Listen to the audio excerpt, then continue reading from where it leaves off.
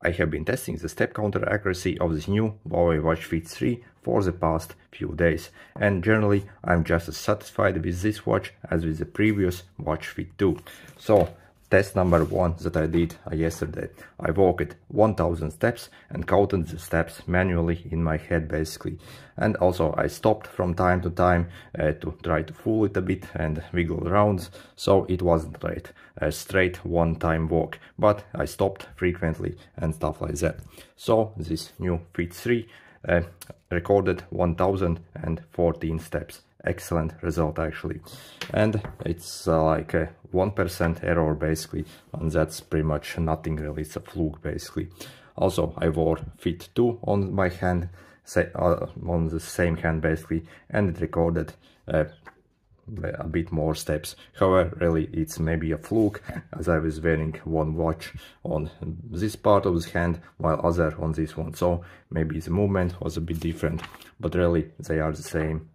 Okay, so let's talk about how this Huawei Watch Fit 3 actually compares to much more expensive devices such as Apple Watch, Samsung Galaxy Watch, and even like 5 times more expensive Garmin watches.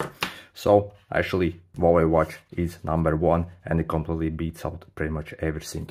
It's just as good really as Samsung, and this is a mixed test result, not this test basically where I basically like this is a very easy test where you basically walk in a straight line and don't really do anything else at the same time. But a mixed test is very different. In the mixed test you actually do something else while you're also walking. For example, maybe you are like washing dishes, brushing your teeth, whatever really, maybe doing some household chores at the same time, and basically maybe like walking from one room to another room, maybe going to your fridge, to your couch or whatever really, in very short bursts basically, and your arm moves around a lot and there are a lot of false positives, and the Huawei really it nails it.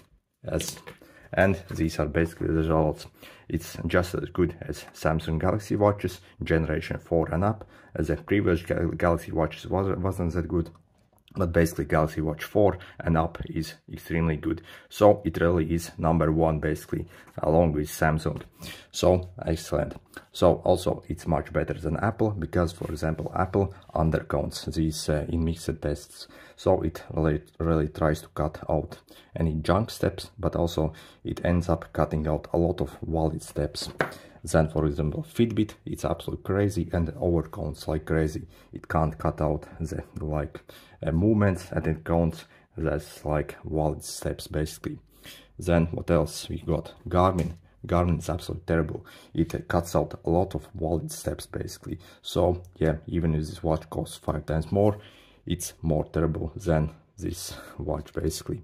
By the way, I tested also the Huawei Band 9 recently in my tests, and it didn't had this result. It overcounted by around almost 10%, so it doesn't have this good result. Only this Huawei Watch Fit series and also the GT series are good at step counting.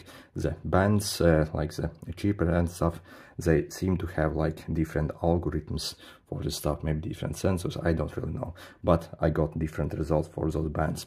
These Watch Fit series are really the best step counters in the market from all I have tested.